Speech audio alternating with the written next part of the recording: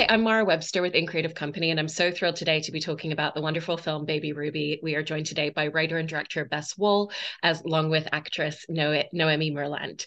And Bess, I wanted to start by talking a little bit about the development of this script, because you were working on this over the course of several years and have said how it started as more of an intimate domestic portrayal, and a lot of the elements of tone and genre that's interspersed really came through going through several drafts. And I was just interested in, as you went draft by draft and continued to work with the script, how those themes and tones started to really seep into the story more and more. Yeah, that's such a good question. I think it was as I allowed my imagination to take flight more, once I sort of knew the bones of the characters and sort of a little bit about what their circumstances were. I sort of let myself like take the brakes off of my imagination and thought, like, why not go to this place and why not go to this place? And the film is obviously not, or maybe not obviously, is not autobiographical in any way, but it contains the seeds of these fears that I had as I became a mother. I have three amazing children now, and I just felt like, why not push it further and further and further? And I guess as I wrote, I got braver and braver and braver about how to tell this story. I love that. And Noémie, in playing the role of Jo in the film, when we first meet her at the beginning of the film, she seems like someone who has a very strong sense of self and identity. And then as she becomes a mother, we really see that sense of who she is stripped away. And a lot of the uncertainty that comes into play is her relationship with herself. And I was interested in how you approached playing a character who at the beginning has such a strong sense of identity and then goes on that journey throughout the film. When I first read the script, and I think it was one of our first conversation with Bess, is that I'm not a mother, but I was questioning myself. I remember a lot at that time. I'm still a bit, but and when I read the script, I felt so much connected, because I was saying to Bess, "Oh, it's like this is my nightmare when sometimes you can dream of having a baby and it's a dream and it's nice. But me, I was dreaming it and it was a nightmare. It was like in a movie. It was all my fears. I will lose control of my life. The baby will eat me. The baby will kill me. The baby, I will not be able to love the baby, not having time, not having space, not having..." Yeah, and I find it very, I don't know, very powerful, because even if it push the cursor, the degrees of the emotions really far, I find it very interesting, because and the fact that Bess makes a lot of genre, like humor, horror, of psychological thriller, like it's cathartic, and it offers a space, not only with words but with emotions that we miss. A space that we can opens the dialogues for parents or for people who are questioning themselves about it, or even questioning their own parents and the relation to their parents. Just let's just talk about it, because I think it's more sane to talk about things, even if it's scary things. It's I think it's the way to do, I think, but it's just my opinion. And so I was scared to a little bit to embody my character, but I was very exciting, because I had the feeling that there is a sense of what we're doing right now. I love that. And Bess, I think, that point Noémie was just making about the film having a lot of conversations about things that we don't talk about. There's this journey that we see with Jo where she tries to connect with these other mothers, and their response is, just rely on your instincts. Your instincts will guide you. And then when there is a moment where she's talking with her mother-in-law is actually the first person to have a real conversation with her and share her own experiences from when she became a parent. But there's an interesting dynamic in that relationship where Jo doesn't seem ready to open herself up in that moment. And so what was behind that choice of her having looked so hard to try and find that specific connectivity, and then when it happens, her almost just closing off from it because she can't process it?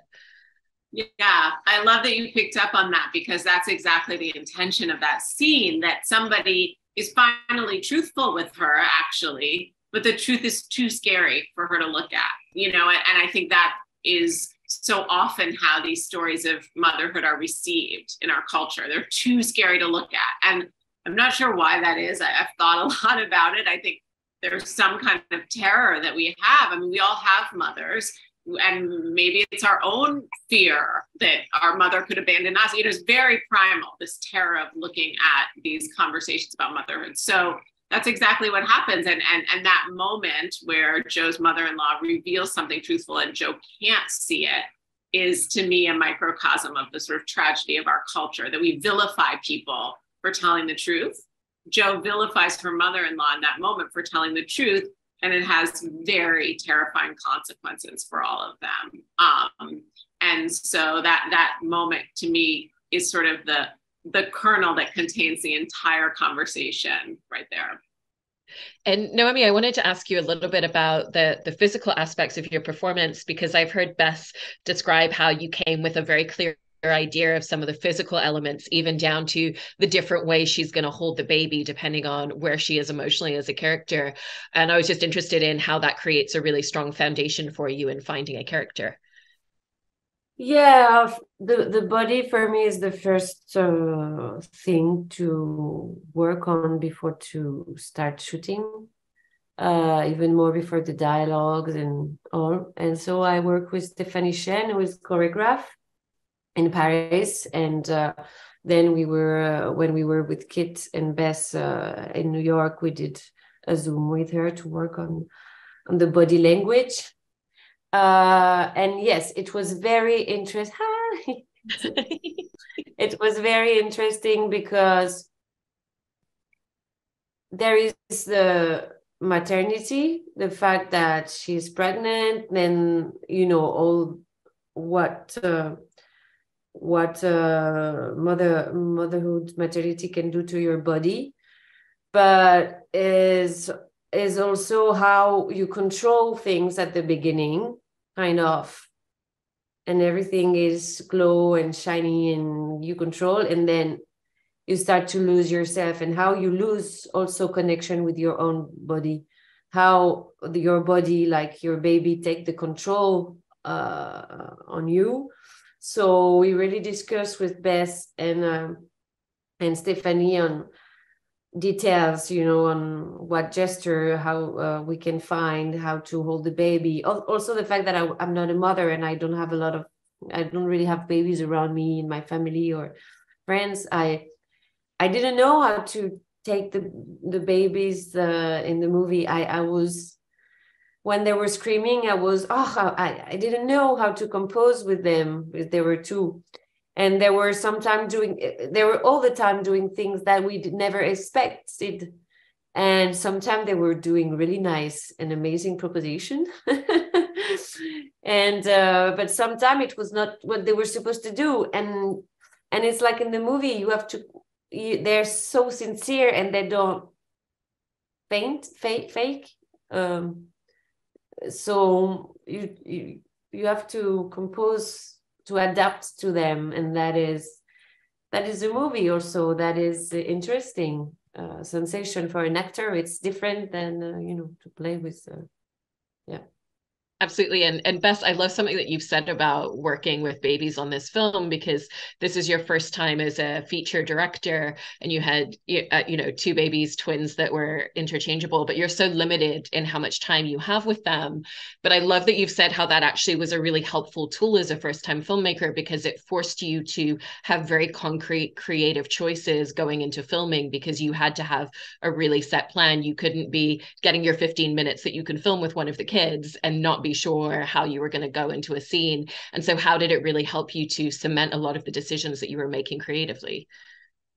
Yeah, I think it focused me, and it focused everybody on set, because first of all, as you said, you only have 15 minutes at a time with these babies. And then you also, if it's an emotionally sort of elevated scene, you have 30 seconds with them. So, I mean, it is like really like, let's focus for this time and not waste a second of time with the baby. So that was really focusing. And also having a being on set that is so vulnerable and needs to be protected at all times, because obviously our highest priority was safety of the babies, and they couldn't advocate for themselves, their babies.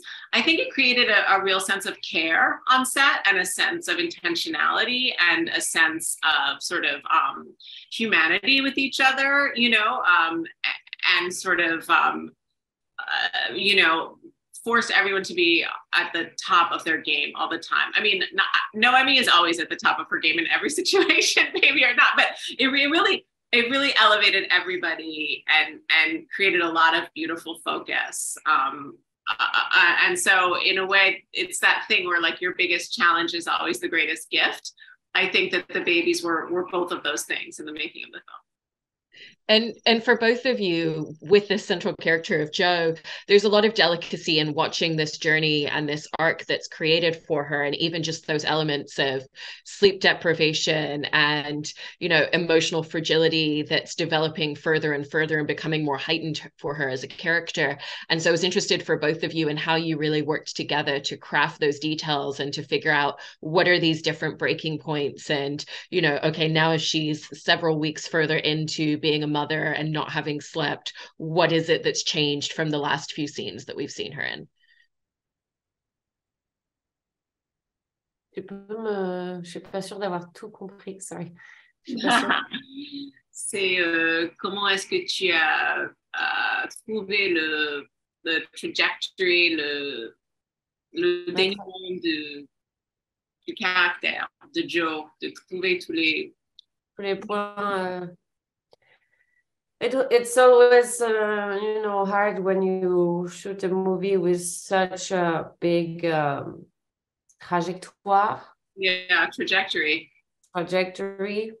because unless you have the chance to shoot chronologically. Yeah. But it was not the case, and it's really rare actually. So you have to really, I mean, I was trusting a lot Bess, and because when I'm doing this, when I'm doing the scene, it's hard to dezoom and, you know, remember, okay, before this, before it's this, after it's this. Yeah, I think about it, but I'm a little bit, I don't want to think too much, because if I start to think too much, I start to be too much psychological. It's the work I do before the shooting, but while I'm doing it, I'm more kind of instinctive, even more for a character like this, with what is important to do more and more through, you know, the story, is to let go. So just to let go and don't give a... Comment tu dis, s'en foutre? Don't give a fuck, yeah. Don't care. Sorry, I don't have another. Don't give a fuck about, you know, about anything. Just you're in your thing, and you start to, like Jo, like start to be exhausting, and when you're exhausting, you don't give a fuck, you know. So except to her baby actually, but that was the only thing. It was the link with the baby in the movie. Yeah. And how about for you, Bess? Because you've got that character arc, and at the same time, you're also working with those different themes and tones that we were talking about before. Yeah, and it's interesting because I too wanted to stay in a, you know, obviously I have a very different job from Noémie on set, but I'm also working with my intuition and trying to respond in the moment to what feels most exciting and alive. And I think honestly, a lot of the sort of plotting of the arc, of course it was on the page, then we shot in this really fast, visceral, way. You know, we didn't have a lot of time, and we were really trusting our instincts, as the mom unhelpfully says in the movie, but we were actually, you know, like following that advice. We were trusting our gut. And I think a lot also happened in the edit in terms of calibrating where the character is. And Noémie beautifully was able to play scenes at different in different registers. You know, she can just, you know, do one this way, do one that way, and sort of give a lot of options in terms of the different ways that she plays the scene. So when I came into the edit, I had just like this incredible multiplicity of choices. And it was the edit where I sort of thought a lot about like, how tired is she in this scene? And what would her reaction be in this moment? And, you know, I remember in an early scene with the doctor, there's a moment where he makes a joke. And I thought a lot about like, is she in a place to laugh at this joke because she's connecting to him? Or is she not in a place to laugh at this joke because she's sort of, you know, too tired? And so there was those sort of little moments of decision that sort of actually in a way came later that helped really shape exactly how the journey unfolds. I love that. And Noémie, were there challenges for you in playing a character and finding all the different tones, or do you just focus on character and not think about the different tones at play? Because there's psychological thriller, there's emotional drama, there's comedy, there's so much at play. Yeah, I mean, it's what you have to do is to be always sincere, but it's there is so many tones in the movie, as you said, and it's a thriller, horror, and comedy. So you push everything in on the mise en scène, on the direction, the mise en scène, the photography, but also on the acting.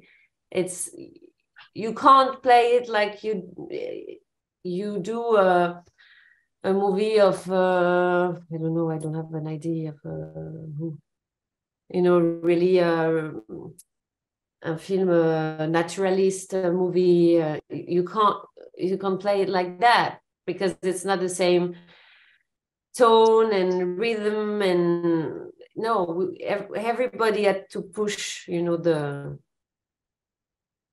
but we are like that sometime in life.